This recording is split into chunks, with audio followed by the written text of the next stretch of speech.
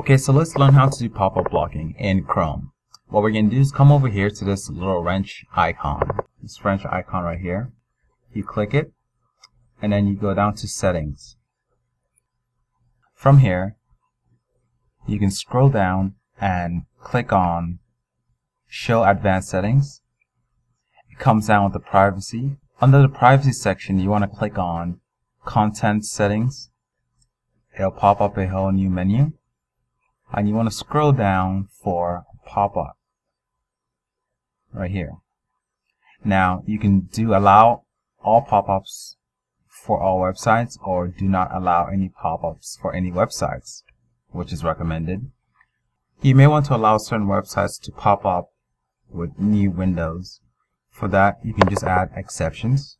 You click on the exceptions, and you can add the website's host name. So this is the www.google.com or youtube.com or abcnews.com, whatever. You just want to add the .com section. And that's basically it. And after that, you just click OK. And then you can go to your website and still be able to prevent all other websites from having pop-ups popping up, but allowing only certain websites to pop up with Windows.